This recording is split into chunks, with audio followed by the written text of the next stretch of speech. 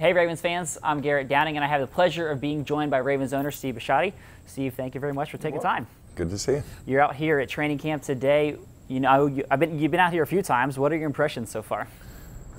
John runs a good camp. You know, he's got these guys excited. New CBA limited our practices. I think the guys are focused. I think they're doing good work. So yeah, it's nice. Last Saturday there was an open practice in M&T Bank Stadium. This Sunday there's one in Annapolis at Navy Stadium. That's your area, your domain. How excited are you about bringing your team there? Very. It's you know, when we had to move away from Westminster, that was one of the conditions that I sought, and as long as it was all right with Chet Gladchuck down at Navy, we were going to pull it off. And I like the day and I like the time. It's a great opportunity to showcase Annapolis and get some of our fans down there to come out and 5 o'clock practice. So I want people to come down and make a day of it, whether it's a day and then end with a practice, or come down to Annapolis and spend Sunday night.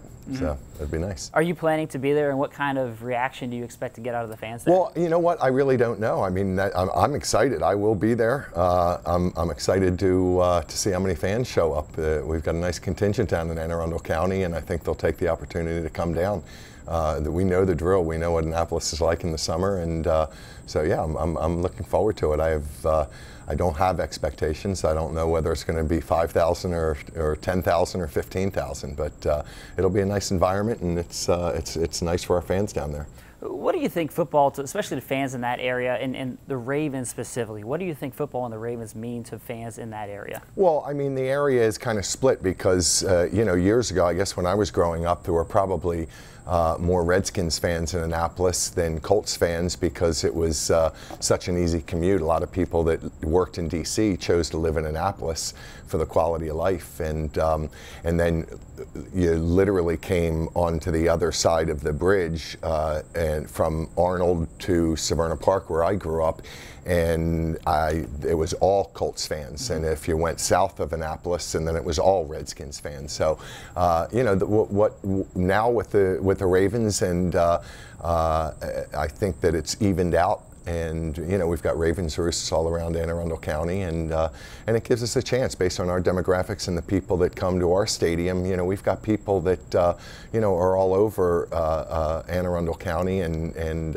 so I'm looking forward to seeing it take place. And I'm sure the success of the last several years doesn't hurt at all. It doesn't hurt. No, it's been great, and like I said, I think the road system now makes it easier. I think there's a lot more people that work in Baltimore and live in Annapolis, and so I think that's evened out over the years. When you think about football and you think about this season, there's a lot of talk about Joe Flacco and the offense and what this group can do. What do you expect out of the offense and where this group could go this year? Well, you know, we have a nice offensive group, and I think that we've seen major strides in Joe last year and this offseason. You know, he's a father now, and I see a calmness about him, and I think that's, you know, people say calm. He's always been calm, but I'm seeing a different Joe Flacco out there now. I'm really excited about him and his ability to lead this offense. So I think we can expect good things. I know the preseason starts on Thursday, but we'll be playing real football games before we know it. How excited? Before we even get to Annapolis, we will have already seen them. So exactly.